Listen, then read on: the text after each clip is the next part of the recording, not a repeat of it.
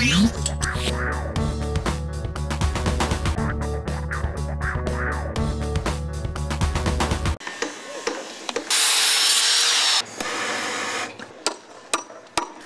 here for the Arizona Construction Championships, where we invite schools and participants from all around the state to come down and compete in 6 different events. We do carpentry, we do plumbing, we do electrical wiring, we do masonry, which you see behind me.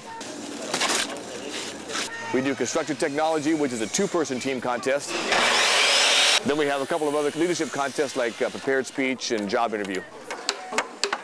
It's a great out for students who not sure what they want to do or really want to go to work right after high school. They can come here and they get a 2-year vocational program. They can pick up what skills they need. Watching the kids do the competition and watching them see how well they do against the other kids and how well they do with the tradespeople is my favorite part. We have really good relationships with the industry, and people come to us looking for students to hire. And so if I can get them from the school mentality into the grown-up world mentality, that's it. That's all I need.